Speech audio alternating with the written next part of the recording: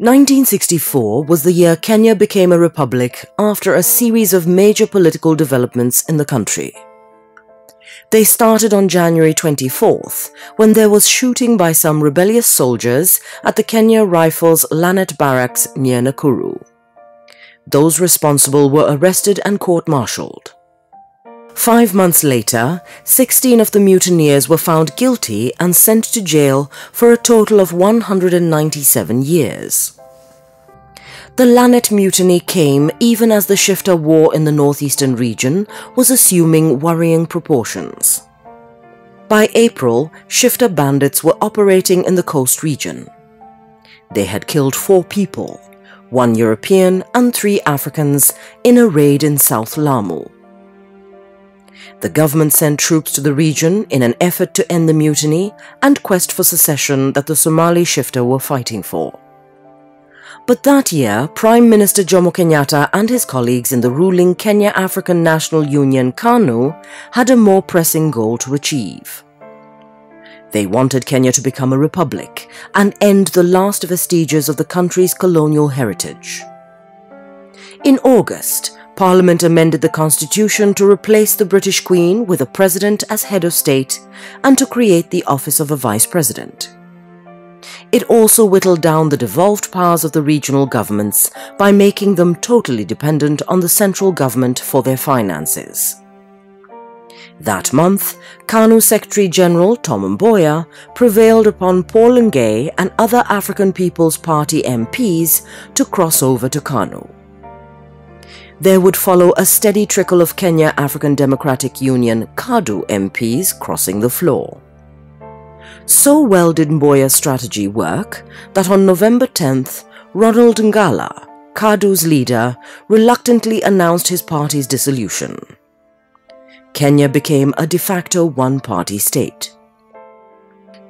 In the new government that Kenyatta formed after the constitutional amendments, Oginga Odinga became vice president, and his political arch-rival, Tom Mboya, was appointed Minister for Economic Planning and Development.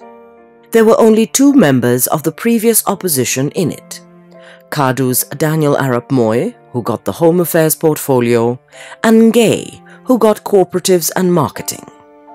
Ngala was left out.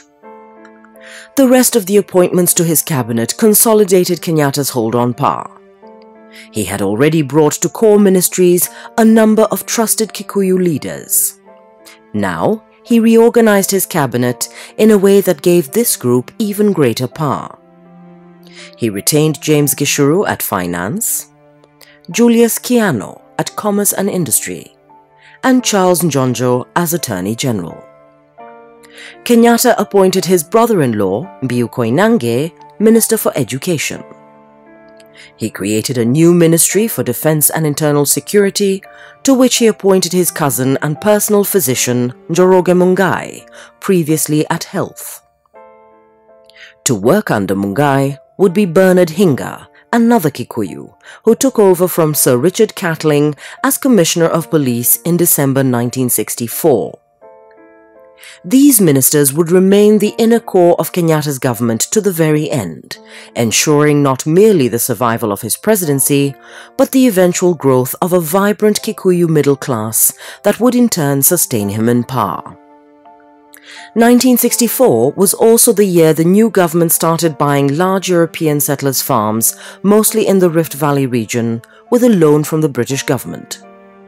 The farms would later be distributed to many landless people and former freedom fighters, mainly from the central region. It was also the year the government set up the National Youth Service within the Ministry of Labour, then headed by Eliud Ngalamwendwa. In May that year, the University College of Nairobi replaced the Royal College Nairobi and became affiliated to the University of London. The college's Simeon Ominde and David Wasao became Kenya's first full university professors. 1964 was also the year Kenya began to make a name for herself in international athletics competitions, when at the Olympic Games held in Tokyo, Wilson Kiprugut won a bronze medal in the 800 meters race. With Kiprugut in Tokyo was Kipchoge Keino, who won no medals in his attempts at the 1500 and 5000 meters, but who would go on to become one of the greatest middle distance runners of all time.